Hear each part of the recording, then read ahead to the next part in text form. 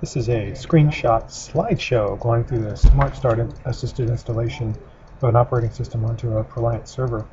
I'm using SmartStart on a bootable USB key, and the OS install image is actually on the exact same key. Here's the screen you're going to see after you boot this USB key. It's the SmartStart screen. I've got just one boot image on that, the SmartStart image itself, so we click on that. Then we select the language that we want SmartStart to be using. This is the main SmartStart menu. Installing an operating system is just one of the 5 things you could do.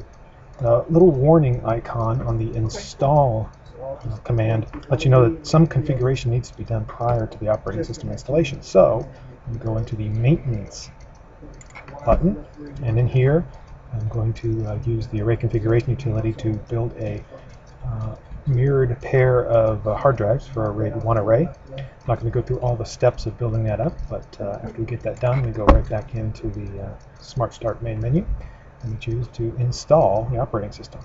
First screen you'll see is the OS Select screen, where we're going to pick the version of the operating system we're going to install. In this case, it's a 64-bit version of Windows Server 2008.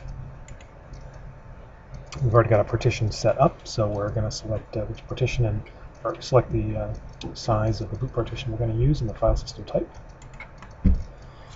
Now here we're going to select what media to install the operating system from. As you can see here, I'm going to select the USB key itself.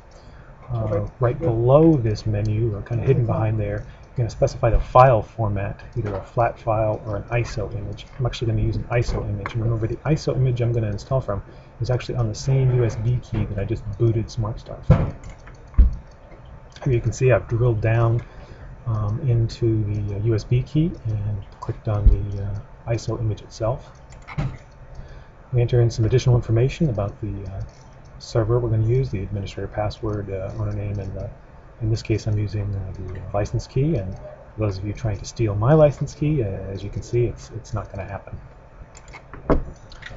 Next, SmartStart asks you if you want to install the Insight agents or the WebM agents as part of the OS install. Finally, it verifies you got all the right information. You click Next to continue, and it begins the installation. This is a slideshow, so I just grabbed one of the screens from the middle there, and ta-da, that's it.